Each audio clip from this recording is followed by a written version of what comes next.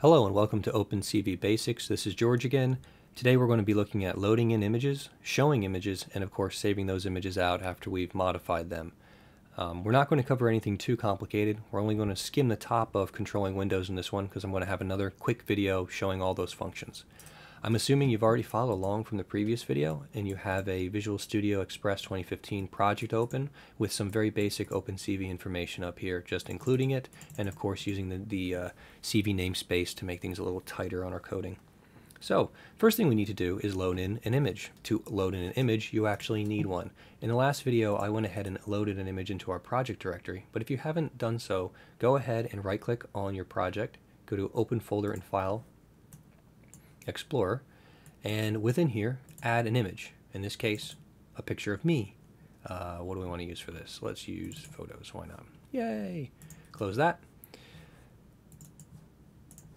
Now in here, let's go ahead and load an image. Very easy. First thing to understand is that images are stored in mat objects. So let's create one first, and we'll call this test color is equal to IamRead. In this case, we need to pass it a string value. Mine was called me.jpg. And then we need a flag. Now the flags are huge in OpenCV. They're everywhere. To access these flags, typically they have a naming scheme, image, and there they are in IntelliSense. There are only a few of these flags you're probably going to end up using, mainly color, grayscale, or unchanged. But for our case, we're going to go ahead and load the color version of this, which happens to be unchanged. We'll just set it to color. The flags massage the image data before being stored in the mat object. So make sure you're using the right one for whatever you're trying to do. Let's go ahead and put a semicolon on there. And let's show this image. We got to show it. So IamShow. With IamShow, we're going to provide a name for that window. And let's just call this color.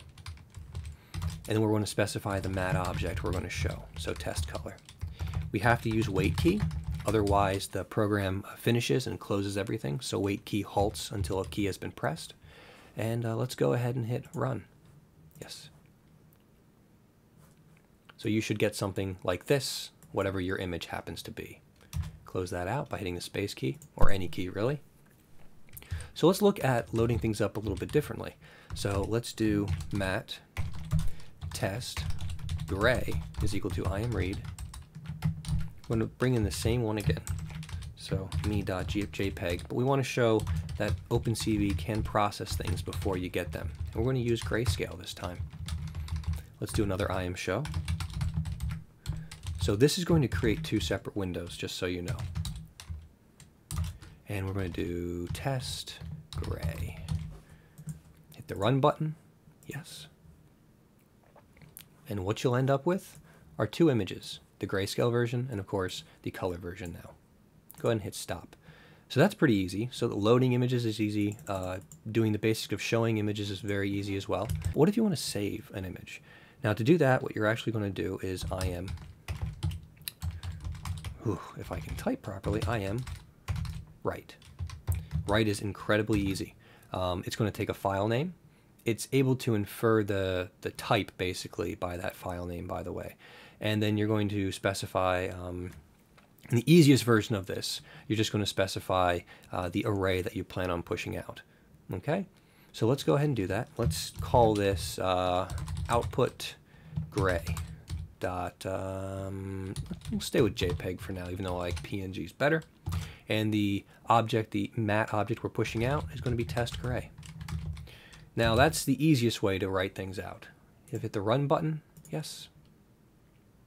It's going to pop out both of those, of course. I'm just going to stop this, go back to my directory. So let's go to source files, OpenCV template, properties. Wow, I'm not here. Open folder in Explorer. And what you'll notice is that we now have a new JPEG file that's been written out. And there I am. Woohoo!